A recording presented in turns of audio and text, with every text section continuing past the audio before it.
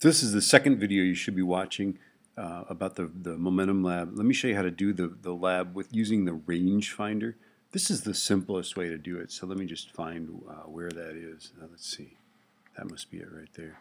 Okay, so this is what's going on here is that you've got you'll see all this noise, and what you're looking for is a little spot where it levels like this, right? It catches a good glimpse of it, and here's where the collision occurs. I think this is a little bitty one hitting a big one, right? Okay, and so what I'm going to do is I'm going to select this little bit of it, and I'm careful not to select the sides of this thing, right? I want to use just that top like that, right? And then I'm going to go and do Analyze and Statistics, right? And this is really very cool. This thing here says the minimum is 0.1646. Okay, it's got the maximum one, and then it's got the mean. Okay, and that's not mean like as in not nice. That's mean like as in average. Okay, so and it's even as a standard deviation here. But for our purposes, what we're going to do is we're going to make the uncertainty will be max minus min divided by 2.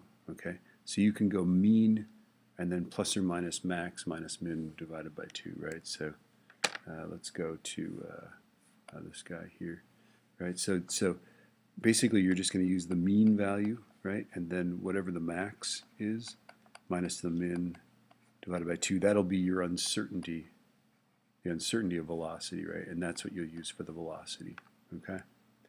So that's the basic idea.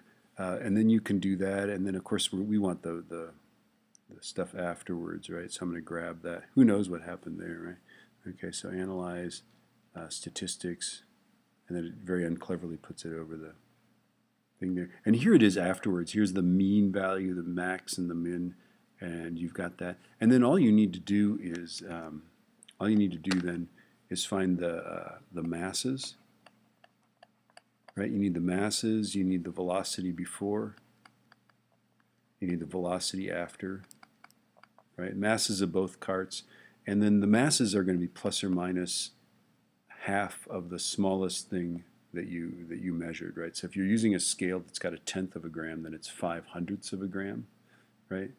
If 0.1 is the smallest thing you can read, then it's 0.05. You'll find the electronic balance is like point something something, right? So your uncertainty is 0.005 of a gram, right? And then these guys, you're going to find the uncertainty using the Logger Pro software. Again, it's going to be plus or minus max minus min divided by 2, right? And then momentum is, of course, mv, right?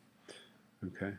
And the uncertainty of the momentum is going to be easy, right? It's just uncertainty of mass. Whoops. Yeah? Okay? So that's the basic idea.